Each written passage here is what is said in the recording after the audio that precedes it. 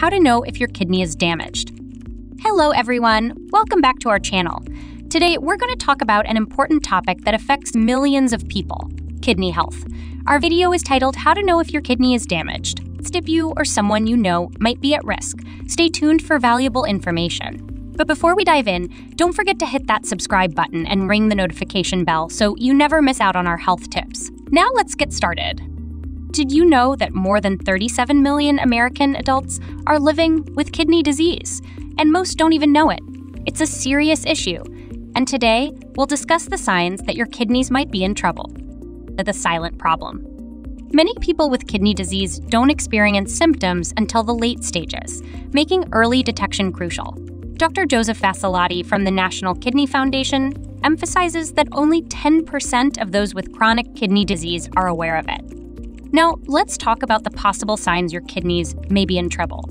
Remember, the best way to know for sure is to get tested. Tiredness, feeling more tired than usual. It could be a sign of decreased kidney function, leading to a buildup of toxins in the blood. Sleep troubles. Trouble sleeping, kidneys that aren't filtering properly can lead to toxins staying in the blood, affecting your sleep. Itchy skin. Dry and itchy skin may indicate mineral and bone disease associated with advanced kidney issues. Frequent urination. Needing to pee more often, especially at night. This could be a sign of kidney disease or other urinary issues. Blood in urine. Seeing blood in your urine. It's not normal. It could be a signal of kidney problems or other issues like tumors or kidney stones. Foamy urine. Excessive bubbles in your urine. This might indicate protein leakage, an early sign of kidney filter damage. Puffy eyes. Persistent puffiness around your eyes could be due to kidneys leaking protein into the urine. Swollen ankles and feet. Swollen feet and ankles. It might be a result of decreased kidney function leading to sodium retention. Poor appetite. A poor appetite can be a general symptom, but it could also be linked to a buildup of toxins from reduced kidney function. Muscle cramps.